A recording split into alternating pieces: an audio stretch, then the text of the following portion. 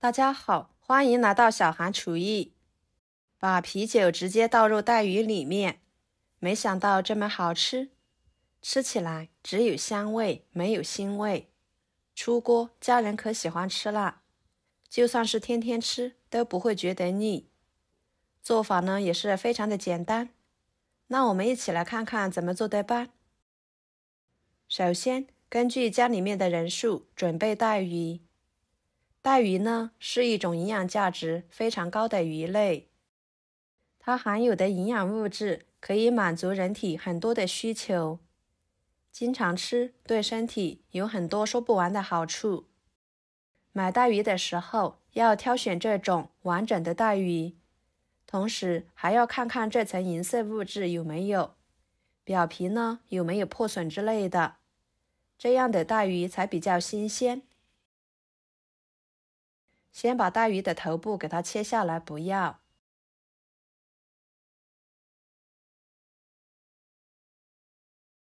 鱼尾处也切下来，不要。然后把鱼鳍给它撕下来，要是撕不下来的，可以用剪子来剪。接着用剪子把鱼肚子剪开。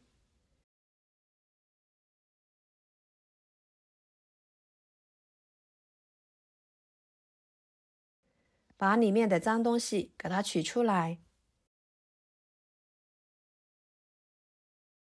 尤其是上面这层黑膜，一定要把它撕干净了。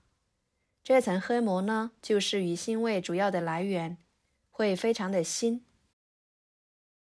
全部处理好之后，放入盆中，用流动水把带鱼给它清洗干净。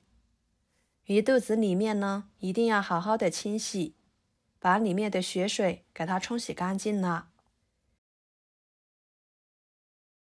冲洗干净后放菜板上，把它切成小段。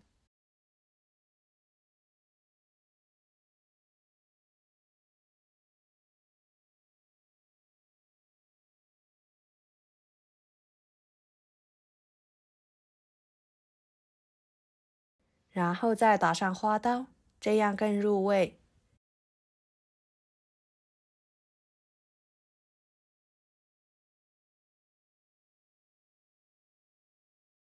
像这样就可以啦，装入碗中。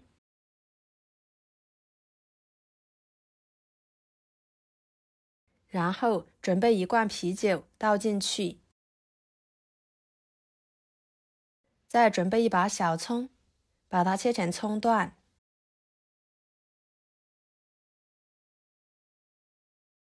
放入带鱼里面，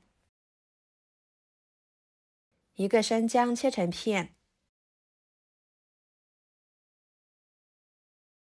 再切成姜丝，切好放入带鱼里面。先把葱姜抓揉，抓出葱姜汁，然后再把它们充分的抓拌均匀。平时不管腌制什么鱼，都不要加料酒来腌制，加料酒会使腌制出来的鱼肉质变柴，同时会破坏鱼肉的鲜味，吃起来口感不好。加啤酒呢，在去腥的同时，还不会掩盖鱼的鲜味。用啤酒、葱姜一起来腌制，能使做出来的鱼肉吃起来更鲜嫩不腥，会更香。尤其是像带鱼，腥味特别重，您可以用这个方法来腌制，吃起来就只有香味，没有腥味了。抓拌2分钟的时间，盖上保鲜膜，密封腌制25分钟左右。接下来准备几头大蒜切成片，一个生姜切成片，再把它们切成姜蒜末。切好之后装入盘中，几个小米椒，把它切成小圆圈，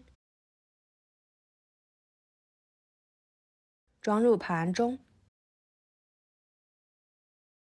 一把小葱切成葱花，装入盘中。一把香菜切成小段，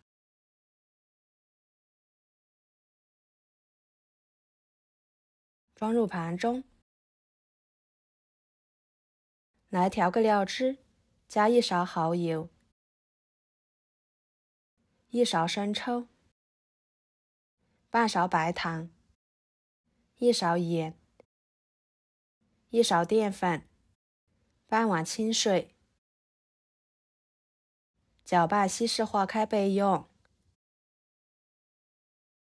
25分钟的时间，带鱼就已经腌制的差不多了。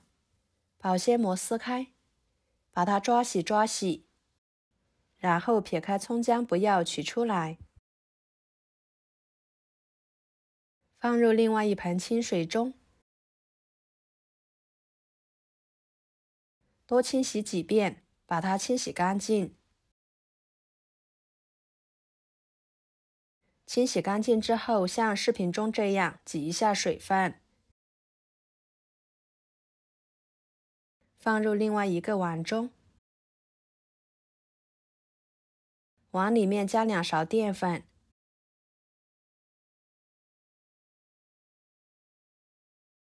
抓拌均匀，使带鱼都能均匀地裹上一层薄薄的淀粉。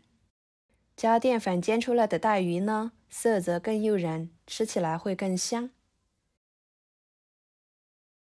像这样就可以啦。跟着锅烧热，加少许的油。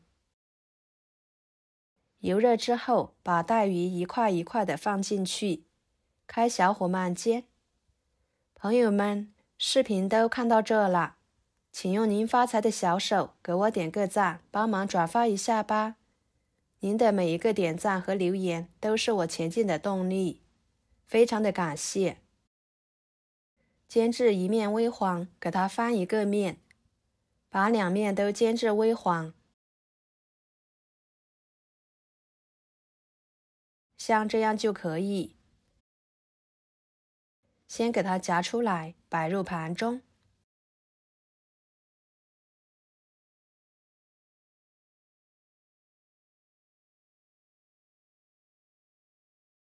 然后锅中留底油，把姜、蒜、辣椒倒进去，翻炒出香味。炒出香味之后，把带鱼倒进去，料汁倒进去，给它焖煮2分钟，使带鱼入味。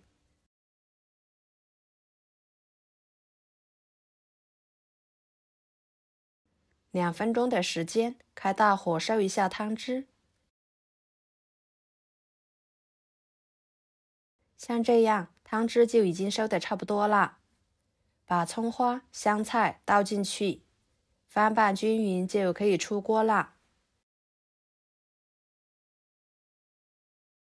装入盘中即可食用。这样做出来的带鱼色泽鲜亮，特别的好吃又下饭。用啤酒、葱姜来腌制的带鱼呢，吃起来一点腥味都没有，只有香味。出锅家人可喜欢吃啦。带鱼的做法多种多样的，今天的这个做法呢，是我经常做的一种，我家女儿特别喜欢吃。平时我们都可以多吃一些带鱼，它的营养价值丰富，可以满足人体的营养需求。好啦，今天的家常菜就给大家分享到这里啦。如果您觉得我做的家常菜对你有帮助的话，就收藏起来，给我点个关注吧。我是小韩，感谢大家的支持，我们下期视频见，拜拜。